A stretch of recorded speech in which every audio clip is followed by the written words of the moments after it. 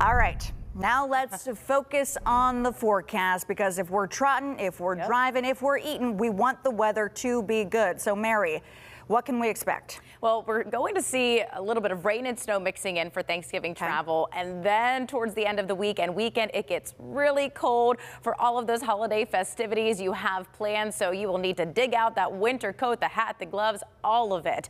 The good thing, temperatures through tonight and tomorrow, they will be above freezing. So a lot of us are just seeing rain. But if you are planning to travel for anywhere to stay the night, now is a great time to do that. We have mainly cloudy skies and even a little bit of sunshine right now, especially for places to the north. We are at 42 degrees. Normally our high temperatures should be into the upper 40s, so we're not far from that.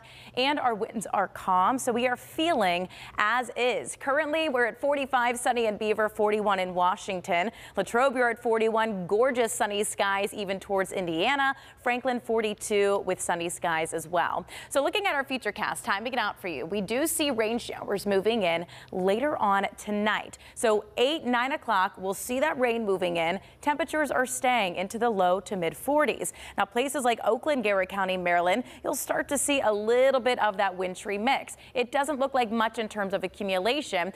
Part of the region's going to see a few snow showers, especially north of I-80, where temperatures are right around the freezing mark. Places like Franklin 33, Newcastle 34. So could see just a little bit of accumulation, especially into the grassy surfaces, but a lot of that is just going to be slush.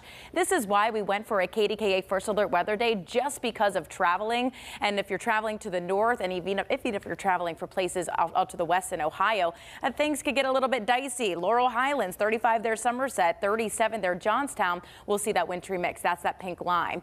Pittsburgh, places just seeing a lot of rain, and then it's going to wrap up by about 11 o'clock for tomorrow for Thanksgiving. And then we do just have some scattered rain showers through the day. Thursday night, Oakland, Garrett County, Maryland still could be a problem spot.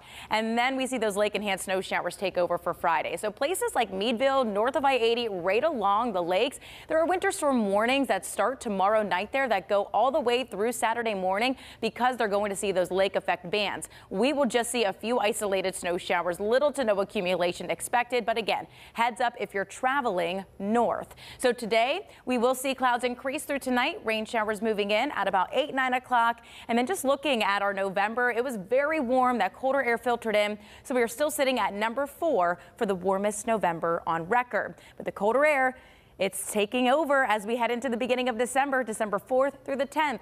We are well below average, so it's going to get a lot colder.